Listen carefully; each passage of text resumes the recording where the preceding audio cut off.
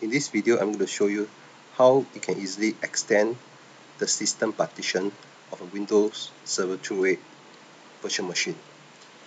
Okay, over here I have a Windows Server 2.8 virtual machine. Let me switch to the console.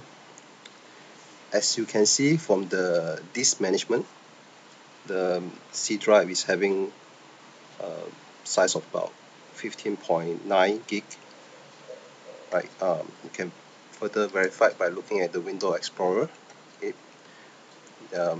The total size is about 15.8 gig, and about 8.2 gig is being used.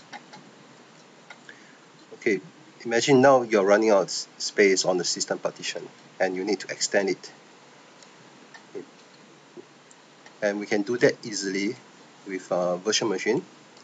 Okay, what you need to do is just to right click on the virtual machine and go to edit settings.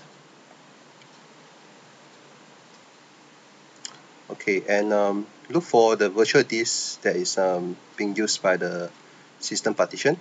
In this case, it will be hard disk 1. Okay, and as you can see here, hard disk 1 is being allocated a size of 16 gig. Let's say I'm going to extend it with another 2 gig, so I will change this to 18 gig. Click OK, and you can see from here we have successfully increased the size of the virtual hard disk. Let's go back to the console and let's look at the disk management.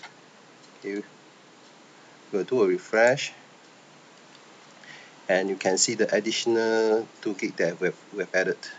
Okay, and all we need to do is to right click on the C partition and select extend volume. Right, next. Okay, and you can see that the new free space of 2 gig is there and it's being selected. Just click next, finish.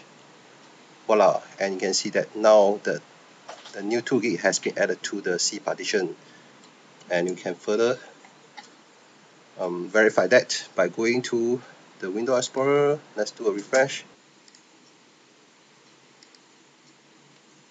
Okay, and you can see the C partition is now 17.8 gig.